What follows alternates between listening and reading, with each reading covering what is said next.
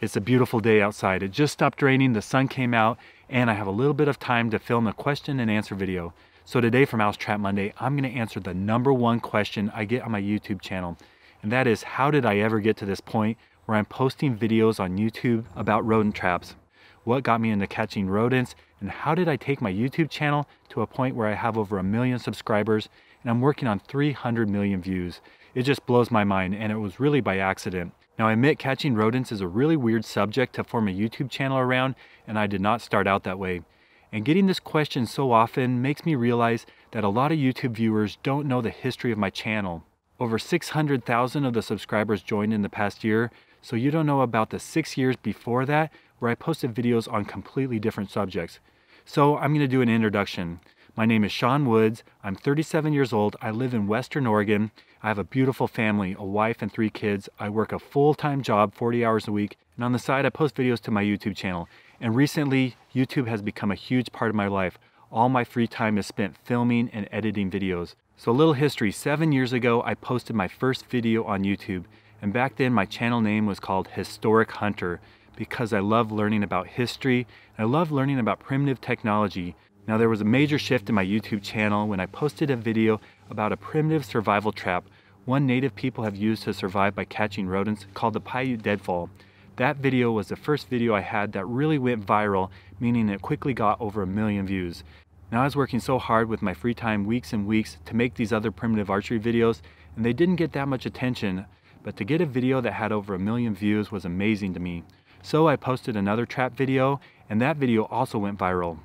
So I accidentally discovered that people really like seeing videos about rodent traps. Now, it was about that time when I started getting a lot more viewers that I got a lot of hate mail, like really horrible hate mail. And that was not something I expected. But what really got me was I received a message on my personal email. Someone took the time to find my contact information and send me this message saying they hated what I was doing and they were going to have me shut down. They contacted YouTube and they said that I was going to be kicked off of YouTube. I didn't believe them. I didn't think much of it. But a few days later, I received a message from YouTube that several of my videos had been flagged and they were age restricted, and one of them was even removed completely.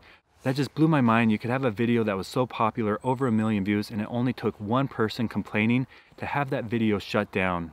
I was really frustrated. I didn't know what to do, and I came to a conclusion. I could either stop posting these videos or I could double down. And because they wanted to silence those kinds of videos and shut me up, I decided instead I was going to post a video on mousetraps every Monday.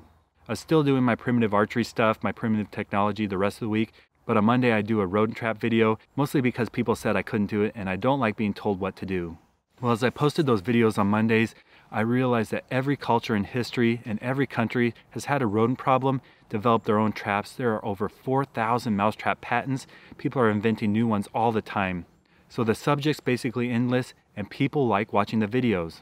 And I had another major shift around the adpocalypse time when my primitive survival and hunting videos were all getting flagged, demonetized, or age restricted. I'm guessing it was somehow caught up in weapon making and they don't want weapon making on YouTube. I couldn't understand it. Even twisting plant fibers into a bowstring was age restricted. That just blows my mind.